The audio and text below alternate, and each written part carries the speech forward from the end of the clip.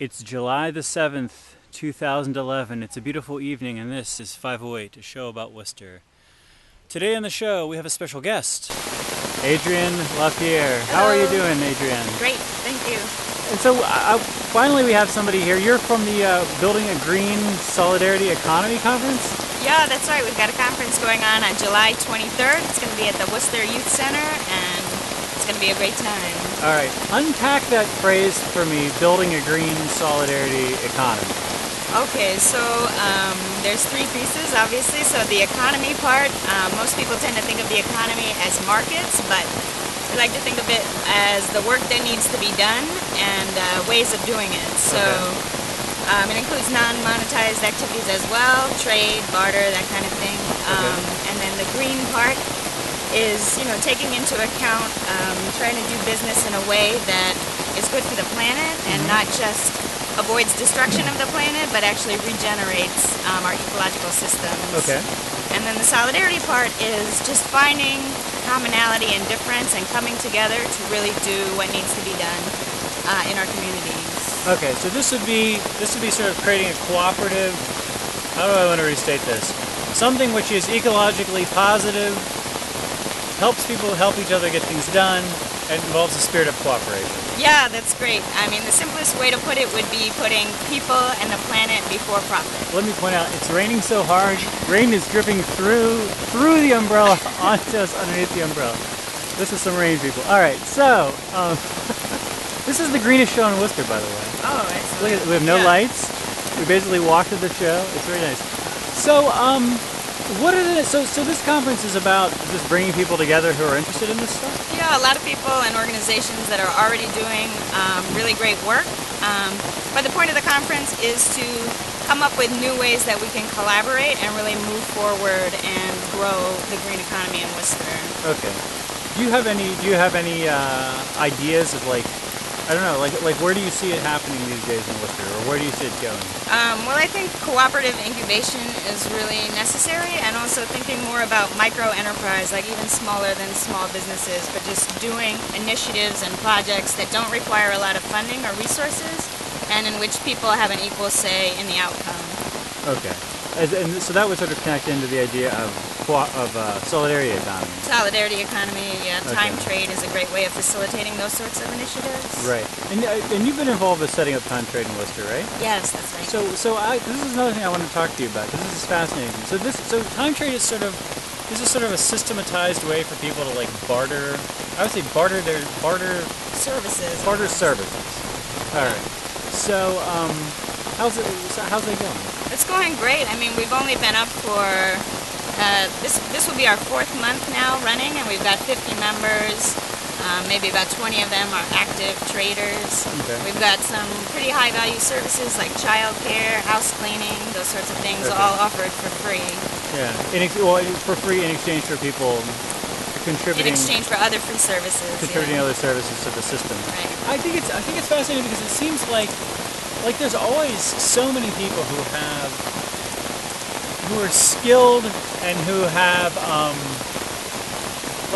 who have time and are looking for work in the money economy. And it feels like, it's like, I don't know, I guess during the Depression people would do stuff like the government would just be like, we're just going to pay you to do whatever, to make some cool mural or build some trail or something, because you have the time and you want to work, and it's just a question of, does somebody have the money? And we all regard this as valuable. It's just that somehow the money aspect of this is broken. If there's not the money to make this happen. It just seems like this. It seems like this is a place where somebody who's out of work, who has a skill, can't find jobs in the money economy, can maybe tap into something like a time trade thing to say, all right, I can get house cleaning, I can get tutoring for my kids, I can get whatever I need to get. Yeah, that's a really great observation. I mean, there are a lot of people who are really undervalued in the overall monetary economy who can find ways of having fulfilling work, but not only that, being able to receive really, services that they need. There are a lot of successful time trades where one of the major services offered is healthcare, and that's incredible for people who are underinsured. What kind of health? Holistic healthcare or both, MRIs? Both. Not MRIs necessarily, but definitely a primary care visit. could be covered, because actually doctors find that they can receive valuable services through the time trade, and they also find that they don't want to turn their uninsured patients away. Right. So this is a great way of just moving the value around the community and allowing people to access things that they really need. So the doctors can sort of say, I'm going to give some free care, but I'm going to, instead of just doing it as a complete philanthropic thing, I'll do it and I'll donate it to the time trade, so at least it will be like part of a community of people. Yeah, because even if you wanted to offer uninsured patients care, you couldn't really do that on a large scale Right. without, making your practice insolvent. So Right. this is a way of maintaining the business aspect, but at the same time really helping people out in a tough time. So let me ask you about people getting involved in this stuff. Who? The Green Solidarity Economy Conference is July 23rd. It's a Saturday, and it's 23rd. all day, 10 to 6. At the Worcester Youth Center on Chandler Street. At the youth center. And who, if somebody is at home thinking, all right, maybe, how do they know if they should go or not? Well, my suggestion would be, we actually have a Solidarity Economy Bazaar that's happening outside the conference. All right. And all of those events are going to be free and open to the public. So we Okay. have a free market where people are just donating goods and you can come and check out what we have. Yes. We have a barter market where if you're an artist or an artisan or even a grower and you want to bring some products to trade, you can do that. And then we have a skill share, so if you want to come learn how to repair your bike from Earn a Bike, for instance, you can come do that. All participants in those activities receive $5 off the conference admission. Okay. So it would be good to check it out first and then maybe decide after. So there's so if people are even slightly interested, they should just show up to see what the heck is happening. Yeah, definitely. And then how is this an expensive conference? It's at the door. It'll be $15. Although if you get your $5 off, that's $10. If you get a ticket before July 22nd, which you can do online, it'll be it's only $10. All right. And so as far as the time trade thing goes, there's also like an online presence for this. People should basically Google Worcester time trade. Google Worcester time trade. And you'll find this. And then what is it like? What's the process like for somebody to get involved with that? Well, if you go to our website, you can find out really a lot of information. But if you'd like to join directly, there's a join link on the left-hand side of the site. And it's essentially a social network. So you just set up a profile, much like setting up a Facebook profile. It's pretty easy. And then once you're in the network, you can see what services people offer, and you can think about what kind of offers you'd like to make. So I feel like people are going to look at this, if the people are like me, they're going to look at this and they're going to say, like, what do I bring to the table? Like, what can I do? Here's what I can do. I can harass people on a camera. I can potentially configure your .ht access file. That's, I have a very I don't even know what that I feel is. like, there you go. So well, if you need that, I can help. If you have any sort of weird website forwarding issue going on, moving to a new kind of website, I'm all about that. But I feel like people are going to look at this and they're going to be like, I'm just some guy. I do very well in a cube farm.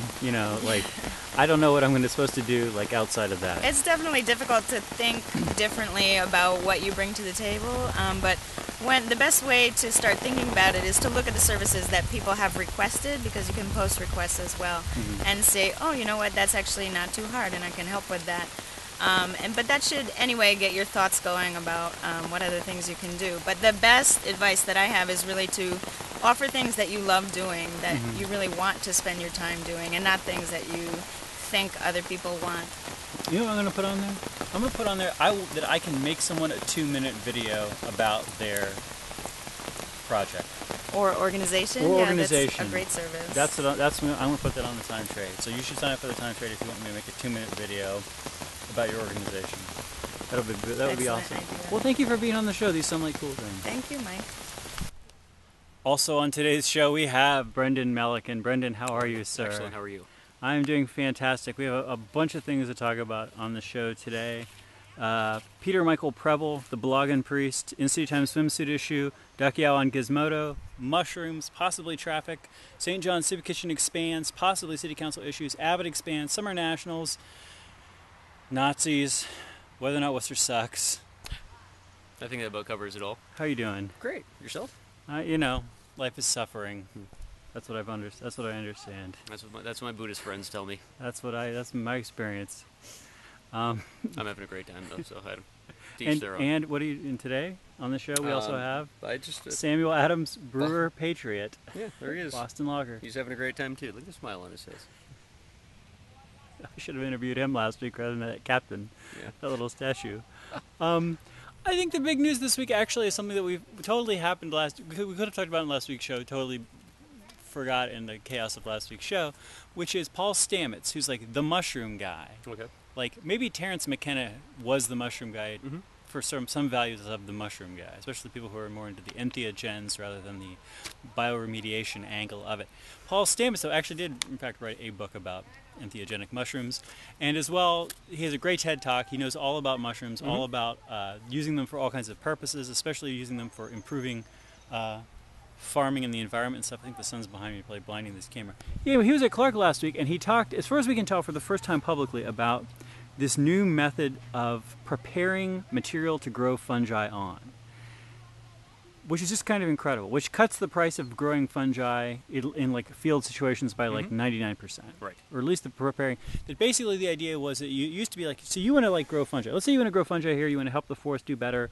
Maybe there's some sort of toxic runoff coming down here, so you want to put some sandbags of mushrooms down here. Or you just want to sort of create a nice mat of the, it's like the mycelium, like the underground fibers Right. that like occasionally you see the fruiting body come up, but the mycelium, it used to be, you want to like grow some spores in there. You basically got to like make this like sterilized thing of wood chips or sterilized thing of sawdust. Hard to sterilize wood chips or sawdust. You got to radiate it. You got to maybe bake it in an oven for a long time. If you don't, you'll get mushrooms, just not the ones you want. It's just a pain in the ass, because it's Right. contaminated. It's Right. like brewing beer. If Because there's people, spores everywhere, right? if people like brew beer or something, they know about this. Yes. That you just got to, everything has to be super That's why sterile. I'm convinced that mushrooms are actually some sort of dark magic. That's, it's like, yeah.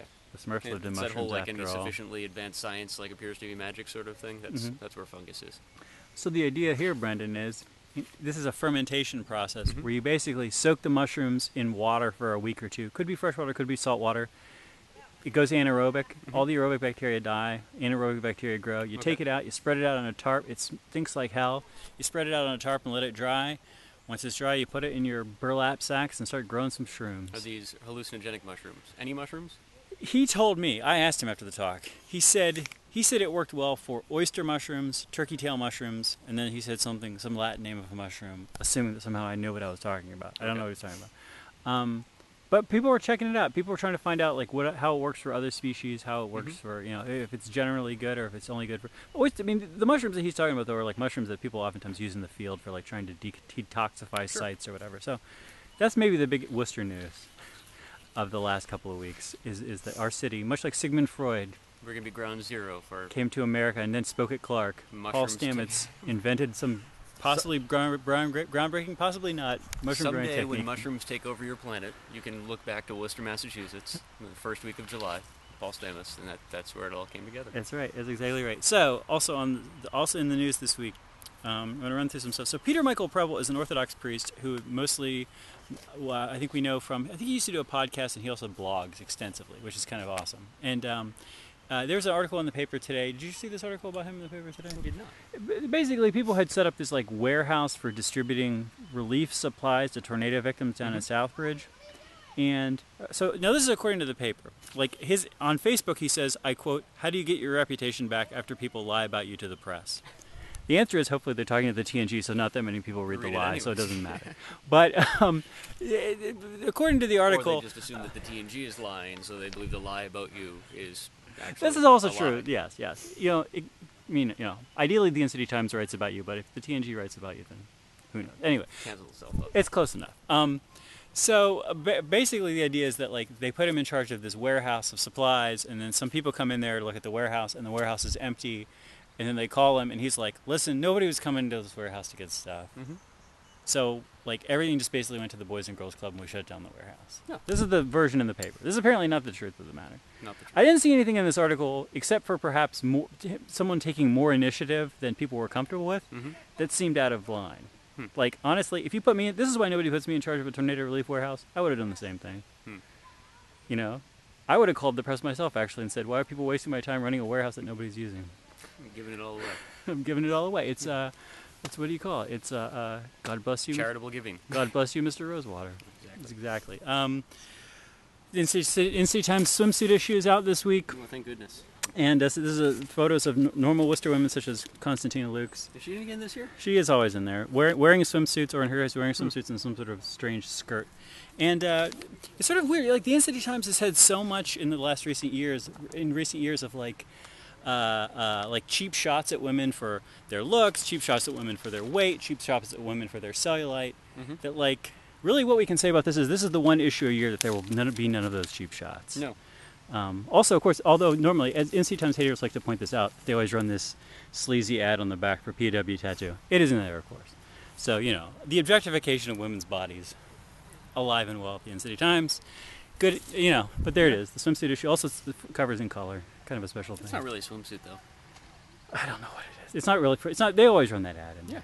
People who like to hate on the In-City Times point out that like this is a sleazy ad which seems to undercut a lot of what they talk about. I love. Let me make this perfectly clear. I love to pick on the In-City Times, but I won't have ink done in Worcester anywhere but Port of Worcester Tattoo. And I've had conversations with the owners about like, hey, you should be advertising there. But you know, What are you gonna do? What are you gonna do? What are you gonna do? All I know is that that's my guy when it comes to ink. So. And this is man. Well, that's a terrible example, but there's better. Okay. Anyway, also we got a new Happiness Pony out this week. What can you say? There it is. We've got Duck Yao made it into Gizmodo for something that we pointed out, that Duck Yao, the Worcester Chinese restaurant, takes Bitcoins. Yeah. And have they actually taken one though? I don't know. I don't know. I could find out. We could find out. I think we should find out. But they will take it. A friend of mine who's obsessed with Bitcoin learned this, and so I hope that he will go there and use a Bitcoin. I think I passed along to you that there's now a Bitcoin Android app that's it's in beta now, but so you can have your Bitcoin wallet on your phone. On your phone. And back it up to the Google Cloud. Beautiful. Very nice. We've got St. John's Soup Kitchen, best soup kitchen in the city. A soup kitchen I haven't gone to for years though. Is expanding. They're thinking about buying. You know that grocery store, that produce stand by St. John's. Mm-hmm. They're going to buy that and turn that into really like a food, like a whole soup kitchen / pantry / interesting. Just, you know, the Pentagon of free food or whatever you want to call it right there. Pretty cool. Fantastic. Good job, Father Madden. Good job, people of St. John's. Abbott is also going to expand. You know Abbott Pharmaceuticals out by the Beechwood? Yes. The only time I've ever been up there actually was to protest them years ago. But they're expanding their facility. Okay. They're getting some property over there. And will they be expanding the protests? Or no, I think the protests are done. Cool, this was just one of these things about making AIDS drugs available to the developing world. I feel like Abbott probably is, you know, most pharmaceutical companies, it seems like with a little pressure, make good steps in that direction. So I'm sure Abbott has also. I don't know. I just went because I don't know. I don't even remember why. It's Saturday and there's nothing else to do. The New England Nazis, the Noop guys are coming, and they're going to be here next Saturday. And you know, the last time they were in town, there were people who came in and like attacked them with bike locks, but there wasn't like a big protest presence because I think it was like a last minute scheduling thing for them to be in town. And this time, it seems like people are organizing much earlier, like a week out around this thing, so there could be larger protests. The protest flyer, I'm going to be out of town in any case, but the protest things that I've seen actually talk about people should come out to try to get the city to not let them use the library, which I think many of us Nazi opponents disagree with that point of view. So it'll be interesting to see how this manifests itself. Maybe not that interesting, but it will be interesting to see. Brendan, does Worcester suck? No. Well, I mean, it has its negatives, right? I mean, but every place does. It does not suck. Did you want to actually talk about this on the show? I did, yeah. Go ahead. Let's. No, tell me what I'm talking about. So what we're talking about is just that someone I don't know who it could be. It's not me. I've been accused of starting this website on Twitter. I did not start this website. There's blame you anyways. Website called WorcesterSucks.com, and it makes a statement at the top: Worcester sucks because you suck. Right. It's like one of these like DIY, like if you're not having a good time in Worcester, it's your own damn fault. It's your own. It's not. It's your own damn fault. Not only for not having a good time, but not having the civic energy to like improve the city. Right. Like if you're out there, if Tina Zloty comes up to you and says, "Brendan, Worcester's not a great city," you can say, "Tina, you're just like out there bleeding every day to make this a good city." If you don't think it's a good city, if Kate Toomey comes up to you and says, "Worcester's no good," you got to say, "Kate is out there making it happen," and if she says it's no good, she has a right to speak. Right. And like what I was saying to you earlier about that, it absolutely spot on, right? Like that's life, right? You got to make the most of it. You know, you do your own thing, sort of thing. Yeah. But The problem, though, is that that's not new. Like, and there's no lack of that. Like, every single corner of Worcester is actually full of people doing their own thing and making their own fun. Mm-hmm. The problem is, I mean, like, saying to you earlier myself, too, like, 20 years ago, I mean, my buddies and I, we were creating, like, with power tools, spaces out in the woods for young people to party, like, Yes. you know, for entire weeks at a time during the summer. Those spots are still being used by kids, like, on the west side to, like, hide from the cops and their parents and whatnot. That's a beautiful thing. Like, we've always been making Catacombs. We've always been making our own fun because the city hasn't provided any fun for us. Mm-hmm. But that's actually kind of the problem. It's like because we made our own fun 20 years ago and we made our own good time, we actually ended up kind of walling ourselves off from the city at large. We weren't really doing anything. Well, I mean, there's alcohol involved, still is, but at the time it was illegal to be a young person drinking, still is, right? So I mean, we kind of walled ourselves off from the rest of the city. That's in a way even more of a problem than just some asshole coming along and saying, there's nothing good to do around here, right? Like, there's always going to, in any place, there's always going to be the appearance of, like, being a lack of something, right? Because there's always more work to do. But this idea that all of that can be fixed by people, like, making their own good time kind of misses the larger point that it is very possible that a city like Worcester has institutional failings that aren't going to be corrected by just everybody peeling off into their own chosen groups of friends and making each other smile. So you need to make something. You need to make your own fun, and you need to also do your own outreach. Yeah, I mean there is something bigger at play, right? That like the city of Worcester does have some major hurdles to cross in terms of drawing outsiders in, building up its population, increasing the opportunities for employment or what have you. Legalizing hot dog stands, or at least decriminalizing them. Decriminalizing it, we can tax them. Jeez, why didn't we think of this before? They could be a business. All right. But yeah, no, I mean just the idea that there are parts of the city that are broken. They're institutional parts. I mean, like you and I, as soon as the camera goes off, we can make our own fun, right? I mean, and there'll be no evidence of that, and we can do. We're making our own fun right now. Don't tell anybody though. While I agree in totality that, like, yes, anyone who just sits around all day thumbing their ass saying there's nothing to do in Worcester sucks, is in and of is by definition just a jerk. But at the same time, you can't ignore the fact that there is bigger work to do that cannot be solved simply by peeling off into a small circle of friends and making the most of an afternoon. Let me make a more nuanced and thus less impactful and viral and likely be paid attention to argument along the lines of Worcester sucks because you suck, which is that when somebody complains about Worcester, they're doing two things, which are offensive to myself and offensive to the person who made this website. Number one, they're disempowering themselves. Right. Worcester is a small town. If you want to be on the cover of the TNG tomorrow, God forbid, you can do that. Kevin and I used to play around with the idea that we would do a challenge to see who could get on the front cover of the TNG more times in a week. Because it's definitely a challenge you could win. Right. I bet twice would be 2 times on an A1 in a week would be very doable. A more reasonable challenge would be trying to have a challenge where you picked an individual who didn't know that you were bringing them into this challenge and see how many times. You can get that person. How many times could we get? How many? You get the snow ghost. You're gonna get the snow ghost. I get to come up with somebody. Oliver. And yes, that's game on, right? We're gonna get them. Two third parties.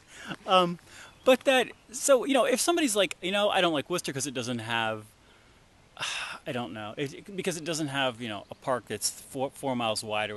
Because it doesn't have Central Park, because it doesn't have a financial district. There's some things that people can say, I don't like Worcester because it doesn't have a great seaport. It's like, fine. Like, Worcester doesn't have everything for every person.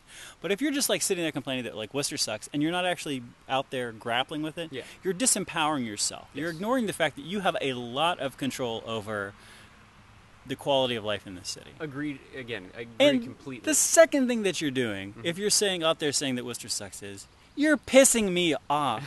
Shut up. Yeah. Stop it. Like, you're making the little sphere around you suck by saying Worcester sucks. And luckily, the little sphere around you, because you're not taking part in the city, is incredibly tiny. But you're still bothering me if I hear you say that Worcester sucks in the tiniest way. So you should just stop it for those 2 reasons. I don't know. I agree completely. I mean, it's a beautiful summer. Go get your buddies, grab a bag of mushrooms, and just go take a walk around the city, right? I mean, legal mushrooms, right? What were the kinds that you're saying were growing? Oyster mushrooms, turkey tail, and something. You're going to be eating turkey tails all over the city. I don't know if you can eat them, but anyway, you could eat make hats out chicken of in the woods. Whatever. Chicken in the woods you could eat on, yeah. I don't know anything about mushrooms.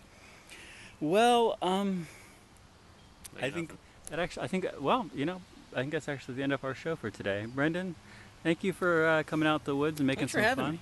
Hey, it's always fun. And I'm Michael Benedetti. Thanks for making sure that my day didn't suck in Worcester. Here's an example of someone who could have had a terrible day, but did he take the bull by the horns? Well, took the beer by the horns, and that's all it took. Fantastic. Everyone, have a wonderful summer. Bye-bye. We'll see him again till the end. What? We're not going to see him again till the end of summer. You know, this actually reminds me of something that we were talking about, I think, last summer when we had Gabe Rollins on the show. We had a show with Gabe and Cha-Cha. Yeah, down in the common. Down in the common. That, like, it does seem like the That city... was a watershed's show for 508, I believe.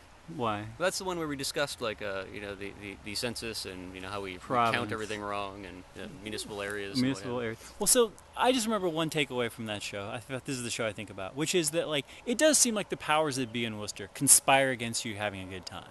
Oh, yeah. And you know what? But the thing is, they don't have a lot of power over your life. And so we said on that show, and I'm going to say it to you people right now, screw you, Worcester. I'm going to have a great summer. Stand up, open the window, Howard Beale style, stick your head outside, and scream it to your neighbors, screw you, I'm going to have a great summer. All right? See you out there, kids. Bye-bye, guys.